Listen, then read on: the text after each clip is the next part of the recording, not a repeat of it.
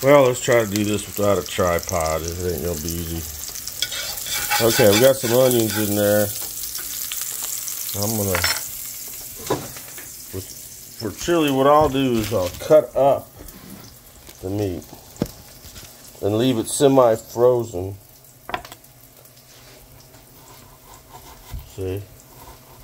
So you can have little hunks.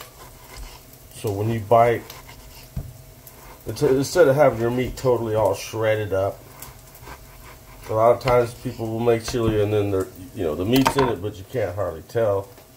I want some nice little, something you can bite into size pieces. So that's why I kind of leave it semi-frozen. I still kind of crumble some of it too, because you do want some, meat in there to where it's like mingled with the sauce and stuff. And I kind of like having a little chunk to bite into, and my wife does too. So that's kind of how I do it. It's different. I don't think I've ever seen or heard anyone say that's what they do.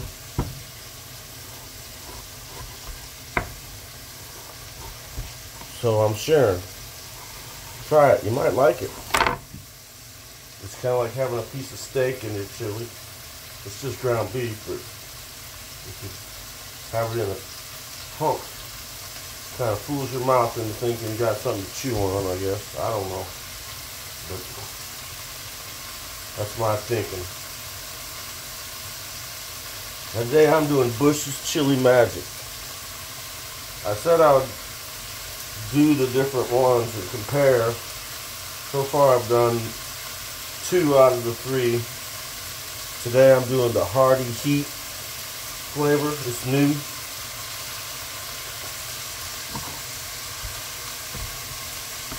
I think it's just a new version of hot, because they used to have hot, mild, and medium, and now they've kind of got new names. But the campfire one is good. I like it. If you're into Bush's Chili Magic,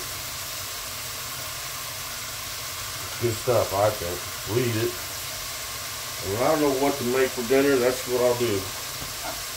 Make some chili. And for in the winter time, like a cold winter day like today is, it seems like a good idea. I'll do some muffins as well.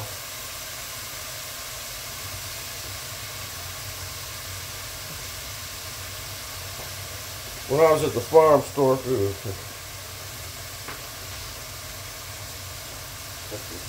dog fur on it.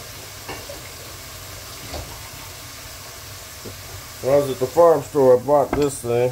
I don't know if you've ever seen one. It's kind of like a big skillet from making corn muffins and cornbread. Makes them like little pie wedges. It's nice. Okay, I got my meat ground. I need here's some more onions. I need to get my onion cut up and in there. Had a little extra in the refrigerator. Just cut it up. Don't have to be nothing fancy. Get it in there. Some onion. So I've got a pound of ground beef. What we do to save money on ground beef is we'll buy a family pack that's like 4 or maybe 5 pounds. And separate it up into 1 pound size pieces, and then wrap it up in a baggie, and then put the baggie wrapped up in freezer paper, and then freeze it. They keep for quite a while, and you save a little money that way. My meat here is browning nicely. I like using this big black Dutch oven.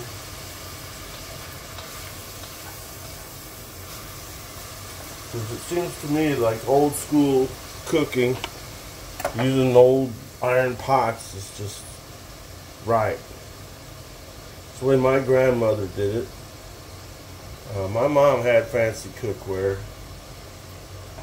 But when I got married, I bought my wife a set of Lodge skillets, and it came with this Dutch oven.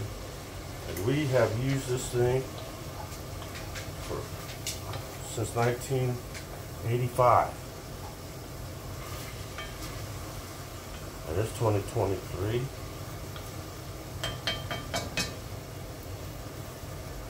Cooked a lot of different meals in this pot.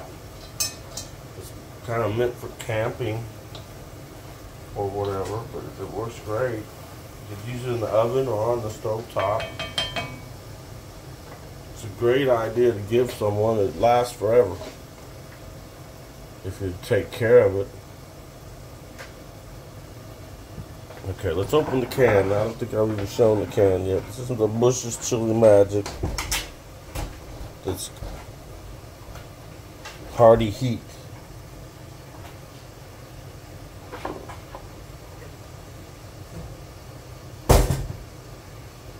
Hearty Heat. And also you need a pint-sized jar of tomatoes from the garden from last summer. That's another part of the deal here. So I'm using up stuff from my own garden. Whoops, sorry, camera fell. Just kind of leaning it up against the lard. And maybe I can get it better if I do it this way. And maybe reduce this a little. Pardon, I'm just like figuring this out as I go. I should know better. There's some grease in there from the lard that I started with, and the fact that the ground beef has fat in it. You might want to drain it, but heck, it's wintertime, a little cold. I think you could probably use a little fat, if you know what I'm saying. Leave it in there. Just a little beef fat and some pork lard. Yeah, this meal contains pork because I started off with a spoonful of lard. It's just kind of standard procedure for me. Here goes my tomatoes from my garden. Save the jar, we can use it again.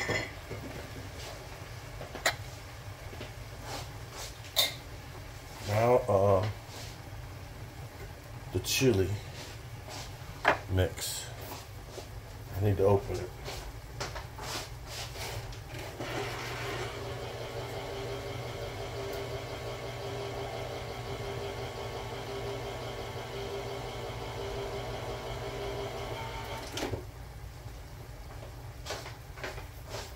This isn't one of my better quality videos.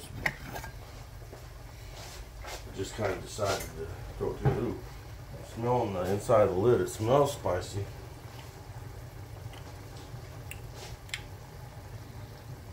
It's not bad. Got a little taste because some got on my finger. Let me get straight to the clean this. Anyway.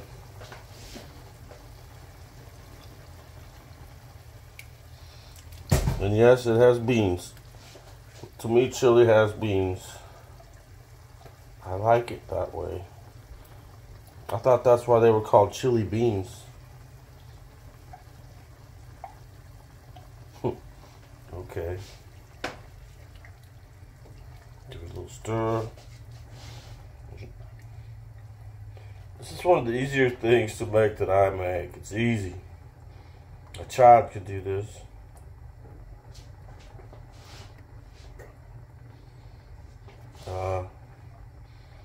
We like chili. I like making it up way ahead. Right now it's 12:30 in the afternoon. We're not gonna eat till probably 4:30. So I'm cooking the chili. Then I'm gonna let it cool down. so we can reheat it later. Because everybody knows chili's better the second time you heat it.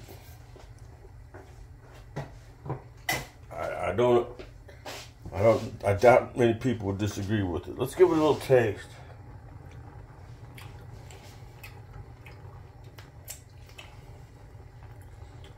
Could use a little more heat, I think.